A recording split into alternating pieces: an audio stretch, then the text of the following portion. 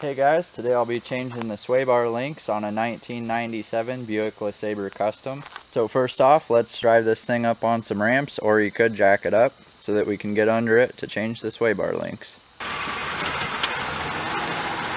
So this is the sway bar link. It consists of the bolt and a nut on top and some rubber bushings and a spacer there. This here is the sway bar. This one here looks okay from the outside. The bushings are all there. It should have a bolt going up through it like that, but I'll show you the other side. And that's what the other side looks like. You can see that that bolt is just plain busted off there. That's the hole it's supposed to go through. So that's why I'll be changing those today, and I'm going to change both of them because more than likely the other side is mostly rusted out as well. So I'll start off just kind of spraying them with some liquid penetrant.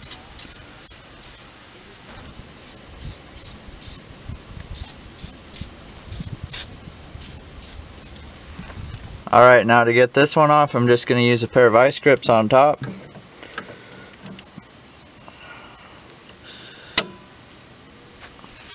Then use a 13mm socket on the bottom.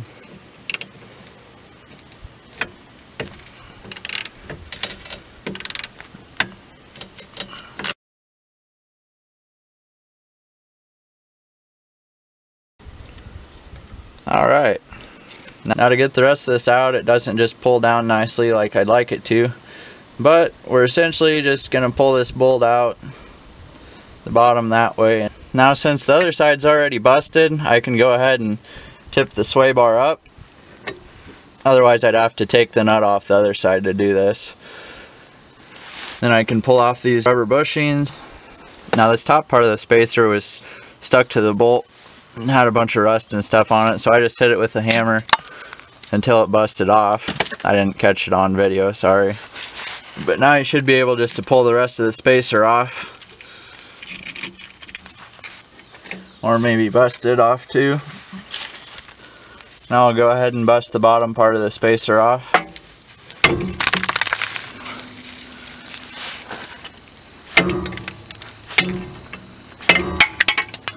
And there it went. Alright. Now on this side I'll just pry around on this spacer and see if I can get it busted so it'll come off.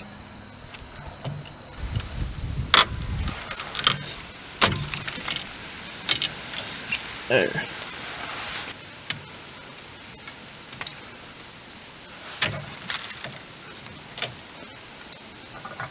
Alright, now that one's out too. Now I can get ready to put in the new ones. Before I put the new ones in, I'm going to clean up these surfaces so that there won't be any rust contacting the new sway bar links. I'll do that on both sides. Alright, here's the replacement sway bar link kit I got from Napa. Just wanted to give a quick shout out to Brian for dropping that off for me after work. Thank you.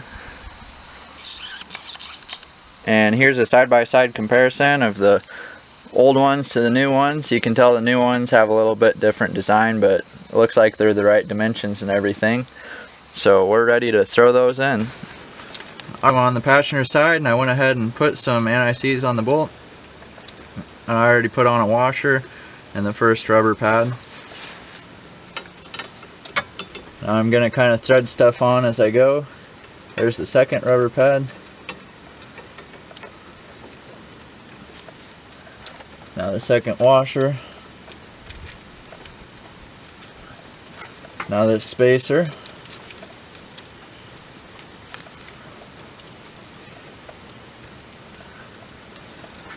Now a third washer.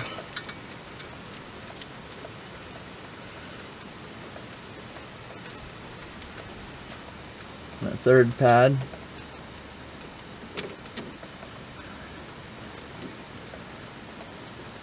Now this much will go up through the sway bar.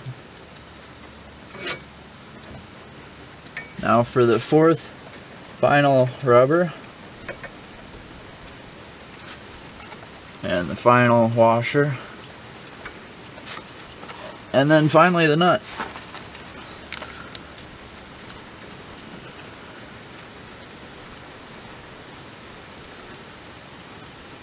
I'll just get that started, and then I'm going to put on this sway bar link on the other side before I tighten this one down. So that way I have slack to move the sway bar up and down still. I might have to take that nut and this top stuff off too, so I have more slack. So let's go to the other side. I'm over here on the driver's side. I went ahead again and put on the first washer and rubber pad. So I'm gonna thread stuff up as I go again. Here's the second pad. Now for the second washer. Now for the spacer.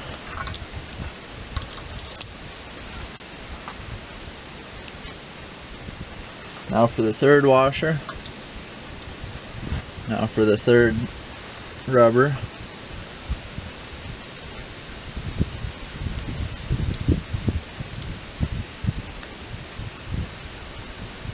And see if I can get it wedged up in there.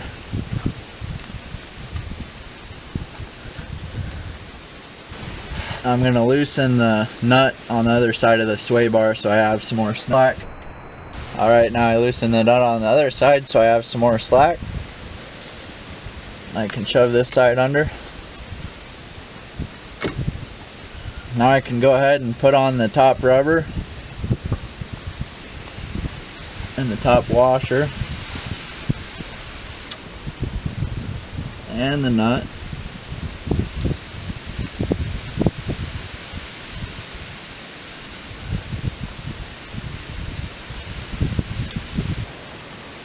Alright, now that I got the nut started, I can tighten it up a little bit.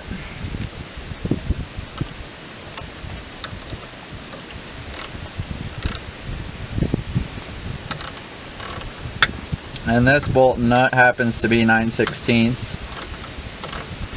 Alright, I went ahead and actually grabbed a ratchet wrench for the top part. I figured I better tighten the nut instead of tightening the whole bolt.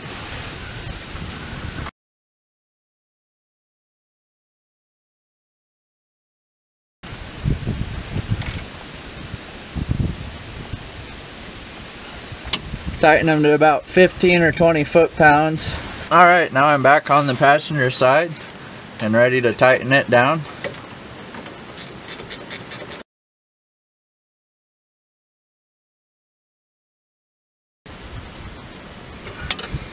Alright, now we are done.